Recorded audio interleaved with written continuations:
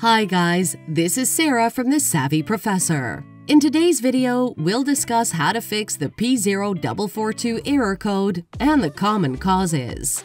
The P0442 is a Diagnostic Trouble Code, or DTC, that denotes a medium leakage in the Evaporative Emission System detected. The Evaporative Emission System prevents fuel vapor from escaping into the atmosphere. For instance, underground water pipes prevent water from pouring into the ground. The EVAP also does the same.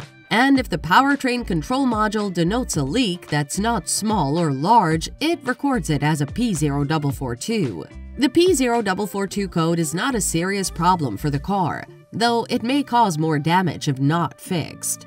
Additionally, driving a vehicle with this code increases environmental pollution due to fuel emissions. So, what are the common signs to look out for when checking for this problem?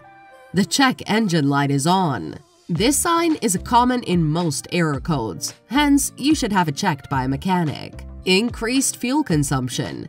You may also note increased fuel emissions and decreased fuel economy due to the leakage in the fuel tank. Fuel smell. You may notice a fuel smell coming from the fuel tank area due to the leaking fuel vapor, especially when the car is parked.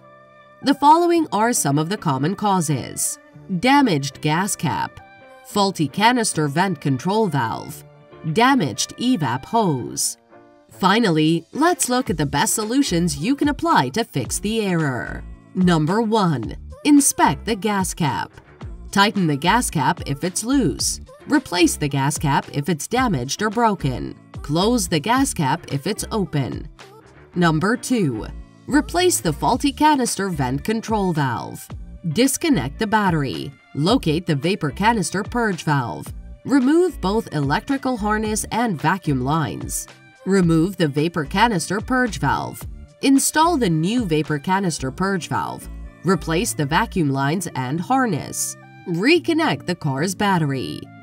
Number 3.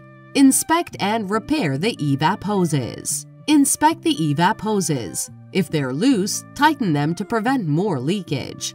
You can also take the car to a mechanic to have them analyze the code and fix it. Thanks for watching.